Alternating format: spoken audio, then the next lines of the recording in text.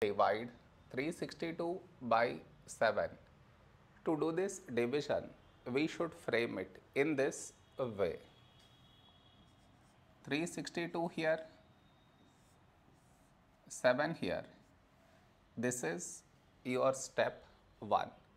Next, here we have 3, here 7. 3 smaller than 7.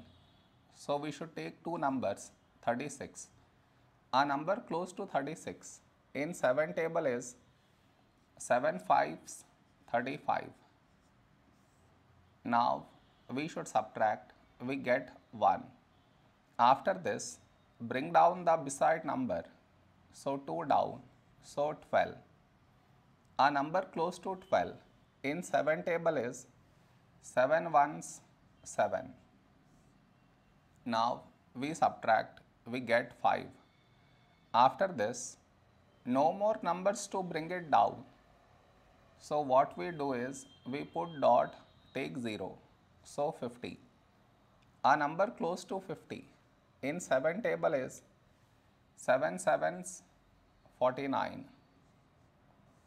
Now we subtract, we get 1. After this, we already have the decimal, so directly take 0, so 10.